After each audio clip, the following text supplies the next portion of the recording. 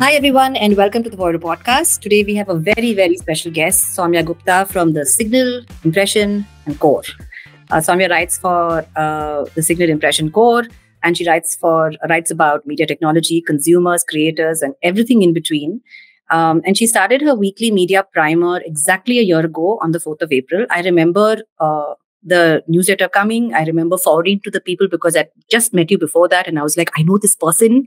And I look forward to the Wednesday newsletters, of late her Substack. And if you didn't catch on yet, I'm a massive fan and a follower. Welcome to the Voiro podcast, Soumya, and congratulations on 1 year of the impression.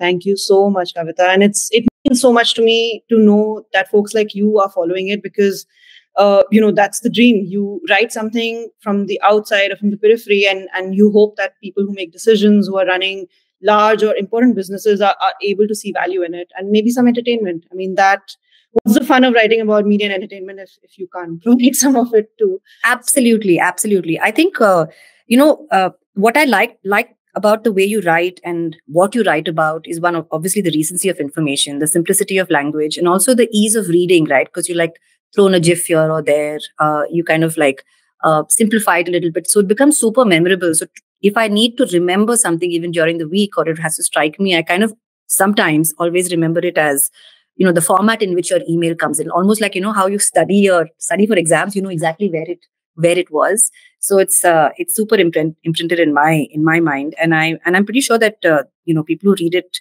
have the similar feedback. If you don't read it, obviously, please subscribe to it. You can. Where can you get a subscription from it? As in, is it on Signal or Core?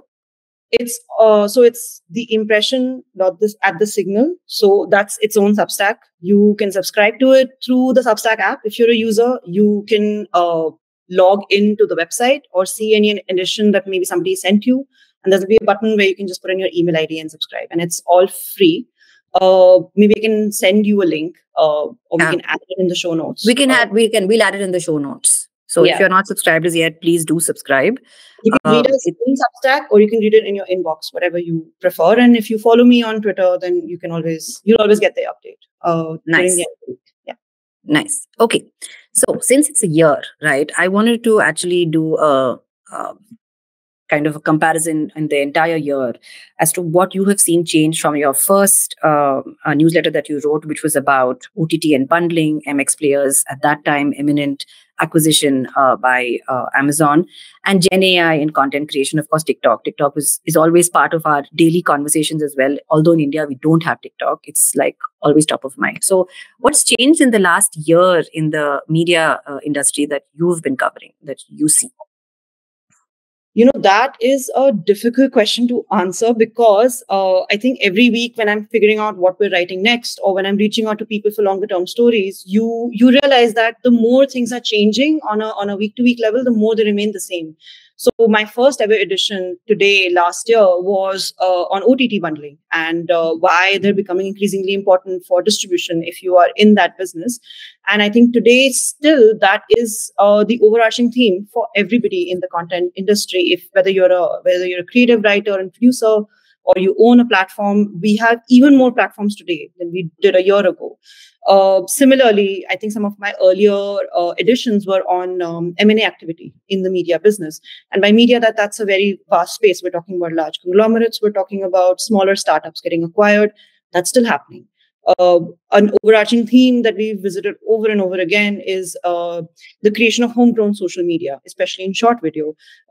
When TikTok was first banned, that was potentially seen as a short-term thing, that we're going to see a lot of homegrown social media apps. Today, we're still discussing this. Is it possible to build something in homegrown social media? Is it not? And that was an edition I just did a few weeks ago again. So I think we're now seeing depth develop in some of these themes. What was earlier seen as a short-term thing, or maybe a flash in the pan because one company got invested in, is now seen as an overarching business model that we'll see lots of offshoots of, because capital is also flowing into companies that can demonstrably show a profitable business model, which in the media business, I think, is hardest compared to every other industry. And I think the other thing that we're often seeing now is we're seeing more entrepreneurs talking about not being a medium specific media business, but turning into essentially IP companies, regardless of where you're distributing it. So audio companies talking about video companies talking about audio.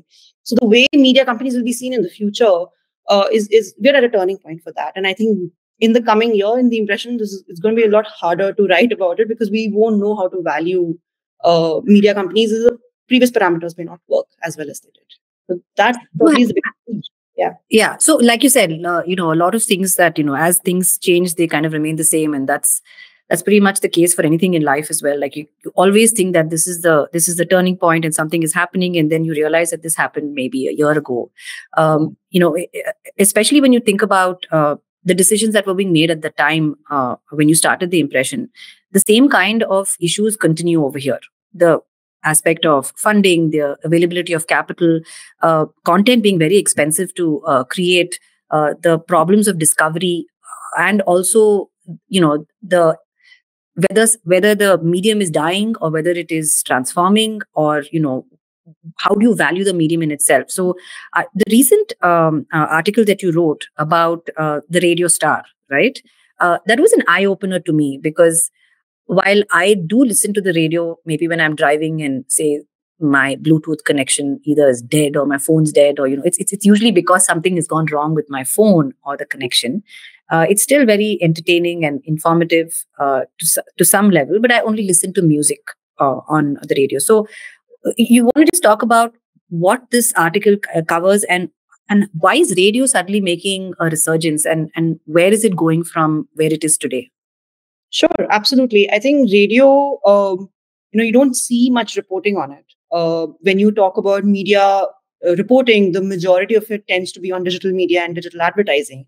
But there was a time when radio was a really crucial part of a media planner's time and consideration and budgets, obviously. Today, of course, it's seen as a relic. It's not only, TV is seen as a relic. So radio, of course, is not going to get its place in the sun. But what I saw is that there are two major radio stocks listed in this country: entertainment networks and music broadcasts, which is Mirchi and Radio City, respectively. These are very small stocks by valuation as well as revenue, but they have outperformed not just the Nifty Media Index, which is the index of all media listed stocks in the country, but also the Nifty 50, which is the largest 50 companies of this country by market cap. Now, that's incredible. That means there is some conviction among participants in the market that these companies have long-term value and potential for growth. Now, why that has happened is radio is a medium of serving content. But that is not why we remember Mirchi or Radio City for. I mean, I grew up knowing and remembering by muscle memory almost the jingles which were associated with every radio station. I knew all their tuning frequencies by heart, and I knew what each of them stood for. And that is actually what counts for something. So what radio companies have realized, whether they're listed or not, is that there is that they're not just holding on to a license to broadcast on a frequency. That's the initial asset that they may have spent money on. But they're holding on to brand value. They're holding on to brand recall, and they're holding on to people who have become brands themselves. You talked about radio jockeys. Amin Sayani recently passed away, and that was really big news because he's a face of he's a face that represents memories for so many Indians. That's the kind of brand value that influencers today are trying to build in very increasingly fractured networks. But back when mass media was only a few places, radio was a place where you would go, you become an RJ, and you become famous across the country, or at least across those parts of the country in the language you're speaking in. So what radio companies have understood is they're holding on to essentially what today will be called influencers or creators. They're holding on to brand recall. They're holding on to channels that have an audience. So music broadcast, for example, has talked about building audience at scale on YouTube and on Instagram, which is exactly the kind of thing that a YouTube MCN would be talking about in the 2010s. They're talking about turning their radio jockeys into influencers for their tier 2 and tier 3 audience. But that's because I still remember Babbar Sher, and I still remember, I remember RJ when Nilesh Mishra was an RJ, and he used to come to talk about Yado Ka Idiot Box. Of course, he has his own company now, but these are the value creators that these companies are driving on. Of course, with Enel and Mirchi, they have the added advantage of having acquired Ghana.com, which was in a lot of trouble last year because it couldn't find a buyer. Media reports suggested that they were trying to sell to Wink, owned by Airtel, and that deal fell through. So they now have the opportunity to call themselves a digital streaming company. They do frequency modulation broadcasting FM. They also have music streaming on digital, and that is where I think radio companies are going to go in the future. They become larger companies that own music as a value proposition delivered to you where you would like to hear it. And essentially, that's what I was talking about. All media companies are turning themselves into IP companies, and this is the radio's IP. That was what the story was about in a gist. Nice. So when you talk about IP, the first thing that hits me is that for any kind of IP, you need deep pockets, right? Because none of it is cheap. So ultimately, who's going to survive at the end of the day is going to be companies that actually can reach across and invest upfront in things that actually make sense in terms of content creation, whether it is actually keeping their content creators or investing in tooling as well as any kind of technology that's able to drive discovery. In that, have you seen a change or have you been covering anything from the AI space? Because, I've been meeting a lot of our customers and their CROs and CXOs, and there's a lot of noise around, Gen AI for content generation, right? And creation. And there's been a lot of investment, and every CTO department has some kind of a budget or the other to experiment in this AI space. There is one part of it which is almost like a factory creation, right? Where you automate content creation. But what you touched upon a little bit, in your description of this entire rise of this radio star and the fact that you're creating an influencer and the reference to the voice, right? In more ways than one, right? The creation of a voice in itself. That is deep IP, right? And I've seen online, there are so many different AI tooling that you can use to say something in somebody else's voice, quote unquote, like in their actual intonation and their voice. I think Grimes has something online where you can have her say something that you are actually talking about. But where do you think, in the next 1 year, the focus of AI will be in the media entertainment space? From your vantage point of how people are investing and how they're using it and so on and so forth. And I don't know whether you use any AI tooling by yourself, but if you do, you can also tell us any of that. AI is very much the first thing that people talk about. I mean, regardless of what my interview agenda with somebody might be, there is, as with any new technology that comes in, there is a sense of maybe fear among creators, while there is a sense of opportunity among people who own P&Ls and who are running businesses. For people who are actually in the job of creating IP, it's seen as a competitor. And that's across all kinds of media. I'm talking about maybe the junior writer who writes copy for an ad agency, or someone like me who's been doing reporting, or maybe a filmmaker who's hoping to cut their budgets for a short film. So for them, there is a sense of fear. For people who own the P&L, there is, as you mentioned rightly, there's a sense of opportunity and maybe trying to find the right investment. What I have written a story actually on early experimentation with AI in newsrooms. So large media conglomerates have been using AI anchors to populate their segments in the downtimes, which is usually the afternoon. And India Today has been at the forefront of it. One of the radio channels also has an AI radio jockey. So these are early experiments to see whether you can at least fill in the gaps where you would earlier have hired a human being or human talent to do essentially what is called daily work. That's where the earliest use cases of AI are coming in. But I think for this year, the larger conversation may not be as much about the possibilities of AI as about the pushback for regulations on AI. So just today, I think the IT minister has talked about formulating a law to protect publishers and creators in India. And I don't know what exactly those rules will take shape. I think they're still being drafted. But that's exactly the same conversation we're seeing in the US. New York Times has sued OpenAI. I've written about the Hollywood strikes, just giving readers in India perspective on what that would mean. And I know that among Indian filmmakers, for example, the Screenwriters Association, these conversations have also come up informally about protecting yourself and your IP. But essentially, like you said, it all comes down to IP creation.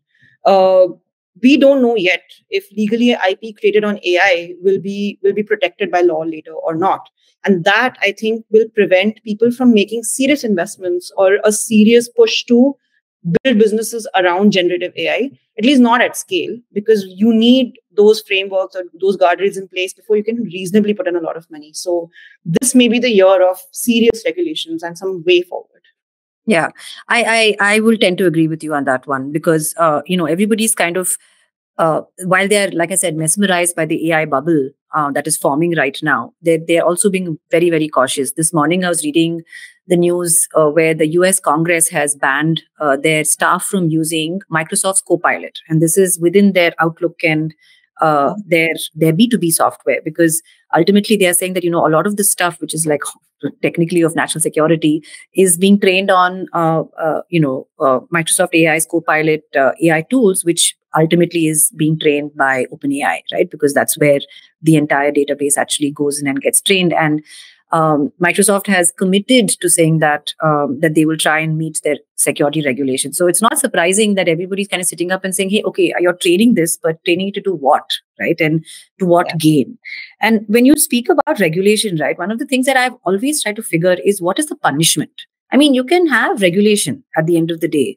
But today, I know if I don't pay my tax, I'm going to get a massive demand and a massive interest. There is a punishment for me, right? Or I don't know, if I do something wrong legally, I could go to jail.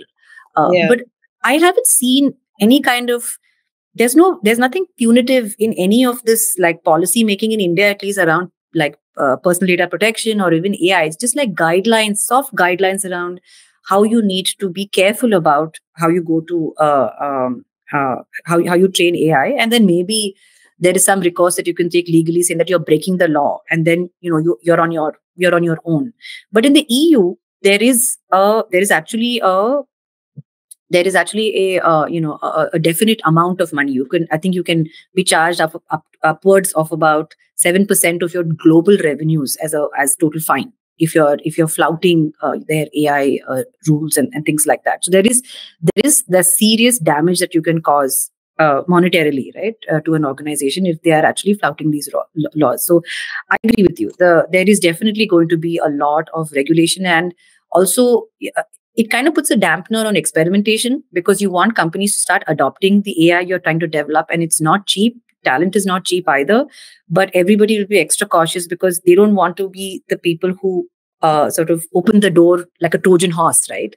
Open the door to something that would probably go wrong in the future. I'm going to switch gears a little bit. You quoted and referenced a lot of, referenced the EY wrap up, right, or the report that they have released very recently, written by Ashish Virwani, and to support your radio article. And I just went sector by sector to say, did I in segmental performance, I was like, did I contribute to the demise or the growth of each of these sectors? And I pretty much can sort of stand behind all of these, because it feels like we are participating heavily in pushing up digital and also print. I don't know about you, but I buy a newspaper at home only because I want to support my newspaper agent, because I know he comes to my door every day and, he'll say it's increased, madam. And so, you have to pay him. That's wonderful. Yeah, some 680 rupees a month. And you're like, forget it, I'll just pay. And earlier it used to be like you had to get the cash together. Now he set himself up on UPI and all of that. And I was talking to Alina as well, about how I read the papers. So I subscribe to, don't judge me, but Deccan Herald and the Mint. Okay. So usually when you're trying to, usually you try to search for an article, and if it comes up on the Mint and it says, it's behind a subscription wall and subscribe, I'll actually trudge back home and go through the newspaper pile to see which day it was, because I paid for that article, and like go read up that article and say, okay, now I know what's going on over here. So print bucking the global trend, right, in India, I feel it's a combination of many, many things. I learned a very interesting anecdote the other day. I had gone to meet some of my customers in Chennai. And Chennai, pride of language for Tamil is this it's unmatchable. And coming from a place like Bangalore, where I want to be proud of Kannada, but there is no pride of language over here, and they're trying hard to make sure that it comes back, right? But in Chennai and in Tamil Nadu, if you go anywhere, they will never speak to you in English. They may know it, but even in a business meeting, if there are more than one person, there's more than one person who can speak Tamil, they will lapse into Tamil. So much so that when I was I was being driven to this office, I asked this cab driver, my Tamil is rubbish. Okay, I can understand, but to speak is a bit bad. So and so I asked him, hey, do you know English? I said, do you know English? So he looks back at me and says, yes, madam, light up. I know English. So I mean, you can say Hindi speakers do the same thing, and worse perhaps, because we often assume that people in the room might know Hindi, but there are business conversations you can only have reasonably in your language, and that's perhaps why you're seeing that bump up in regional language print, because there are some connections you need your language in. Local reporting, for instance, like for example, recently, I mean, I'm a journalist, but the news that I have been following ardently for the last 3 months is, when will Gokhale Bridge get built in Andheri? And that's all I care about. But that gives you the sense of how important civic reporting is, and that has to be done in the language of the people who are more a local medium. Or cinema, also a local medium. You need your advertisers want to target only those set of people, and your audience also would like to know something that is in the microcosm of their lives. And that microcosm doesn't go away just because you have the internet. In fact, it reinforces it in many ways. Yeah. So in Chennai, there is a new app that they have released from the Dinatanti group called Minmini, right? And they have citizen journalists, they have people who are reporting on stuff that's happening in and around their locality. They have approved journalists as well. And of course, as a newspaper, you have so many different types of journalists, right? Some on roll, some who are off roll, who come in only for certain type of editorial, etc. So there is definitely a bump up, and it's an interesting app. The only thing is that as an outsider, like when I download the app and I look at it, there is no place for me there, right? It is so decidedly hyperlocal that it makes sense for only somebody who understands and appreciates and wants to be in the Tamil community to be able to access it, which is great, because those are the hard choices that you need to make as a content creator, or as even while creating an IP. It is about one thing, right? It's not about 10,000 things, and then when you've like lost or won. So from a segmental performance perspective, how many movies did you watch last year? The report says that there were over 1,796 films that were released. How many did you watch? I mean, honestly, nobody watches the majority of films that release in the country. Creating a film and releasing it is like a startup of its own, right? Each time you go back, you build the business, you get the financiers. But from what I understand, the funnel is narrowing even more. So you're playing a game in the theaters of you're playing a game of chance where the odds are very much stacked against you. So if a film like, say, Pathan or Jailer does well, it does outsizedly well. It makes all the money on the box office, and that means everybody else gets squeezed out. And that's why producers that I've spoken to, or people who have been in the business for years, they often talk about how it's become perhaps unaffordable for a majority of people to release their films in theaters, because you just cannot win that game of chance. And then what you're winnowing out people who have the bigger budgets. They're the only ones for whom it makes sense. That has a downside impact on everybody in the business. An exhibitor, the people who make money from those who go to the theaters. So yeah, to your question, I think last year I may have watched 10 films, and I tell people I'm a film buff. But in theaters, in theaters, yeah. So you've written this article about Inox and PVR actually breaking the bank on their advertising revenues, right, from a cinema perspective. How do these guys stay head above water if they see their theaters going empty? Do they get a say in what films they actually pick up? Or is it something that they sign on with a specific kind of distributor? Like, how does that work? Like, how does an Inox and a PVR actually decide who gets to show in their theaters, and what is in it for them?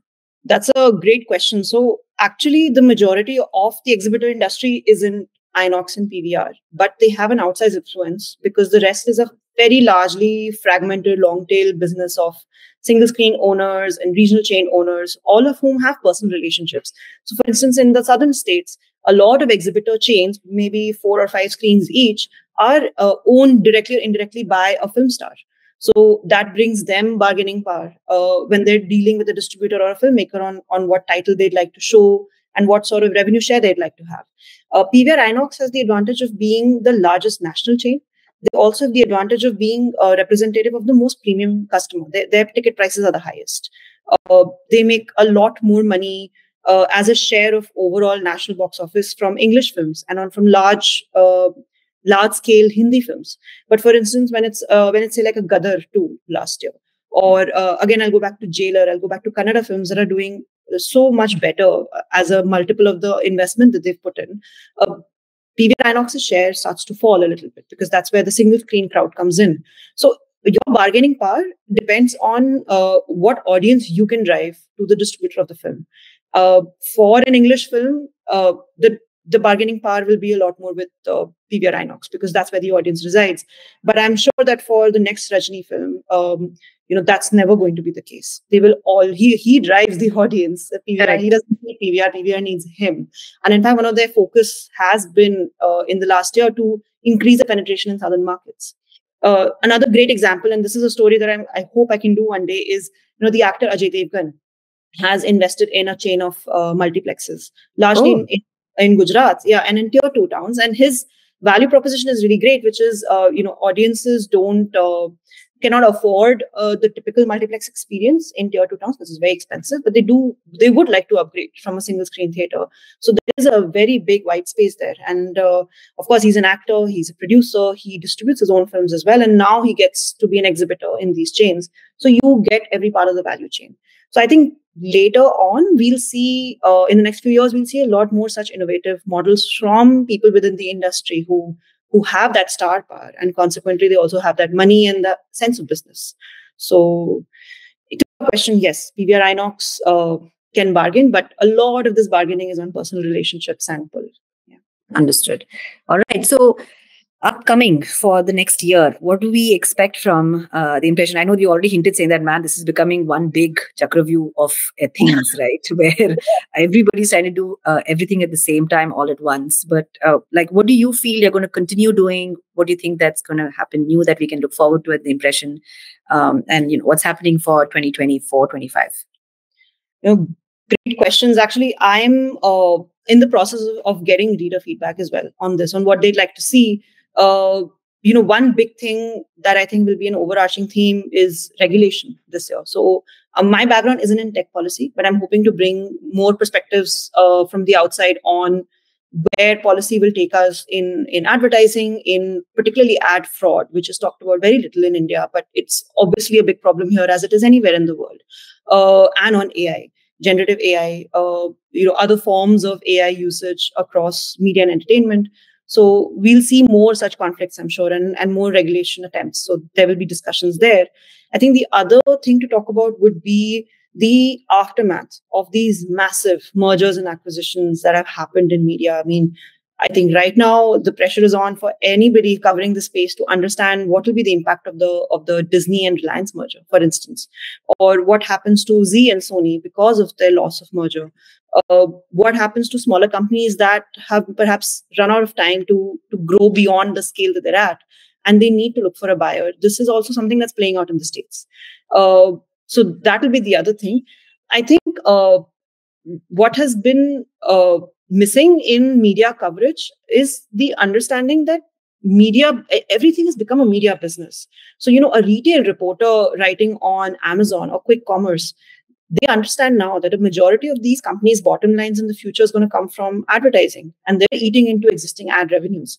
So if you are covering ads and if you're covering marketing, unfortunately, you need to now start understanding lots of various kinds of business models.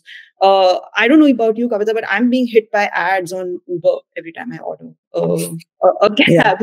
And I'm like when you're trying to order something, there's something else kind of blocking your experience, right? Saying that deliver something or buy something else, and you're like, can I get to what I came to this app for to begin with? Exactly. And you see ads in places you never expect. You see ads, innovations in advertising in places which you had written off, like billboards, for example. Uh, they're considered boring, but they're the ones that are carrying the industry on its back, and they're the ones making money.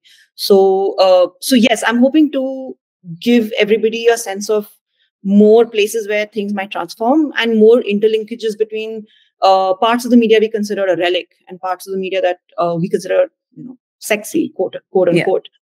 Because it's all one and the same at this point. Yeah.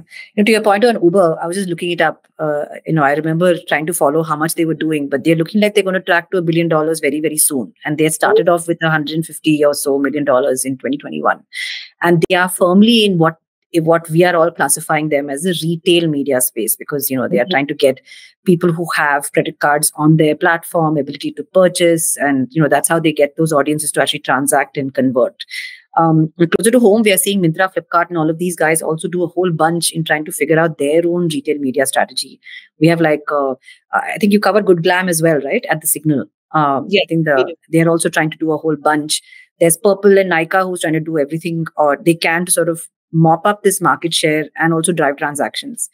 So there is a clear divide in the market where there is performance advertising and then driving transactions and making sure that you're able to top and tail your revenue, right? So the top line is then when you skim off the top of making sure that every single ad that passes through your platform or your network, you get a share of that CPM or whatever ROI you're delivering, or CPC or VTR or whatever. And then there is the bottom part, which is where once a transaction is driven, you actually take a transaction cost as well, right? Mm-hmm. So earlier on, what people would do inside marketplaces was that given a projected transaction cost, transaction and the percentage of the share of that transaction that the marketplace would get, they would use that budget to start driving marketing for that particular seller on the platform.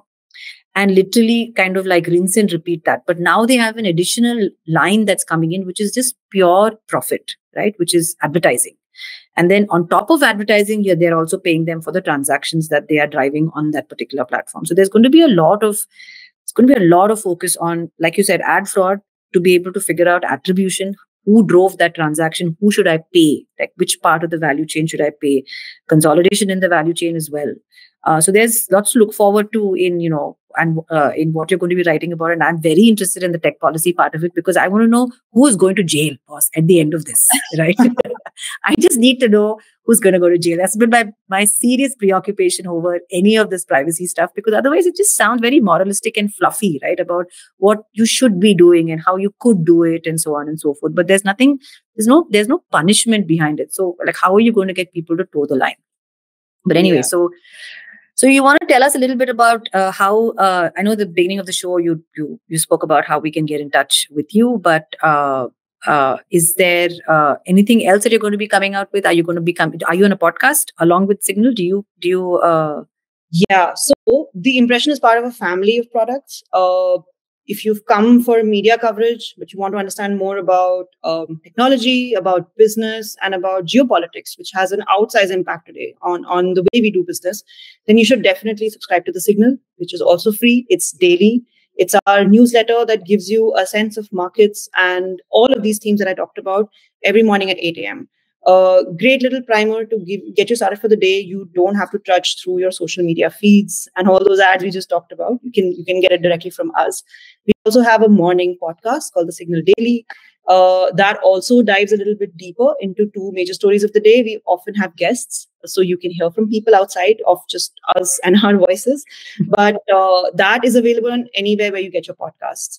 And of course, we're in the process. We've merged with a company called The Core that is more focused on core industry reporting. So if you are somebody who understands or would like to understand hard industries like manufacturing, renewable energy, that sort of stuff where serious money is getting made, then that's the place for you. That also comes with its own The Core podcast, which is hemmed by the founder, Govindraj Ethiraj. So in all, it's a lot of offerings, but come to us and you will get a complete sense of whatever you are trying to understand about the way Indian economy is shaping.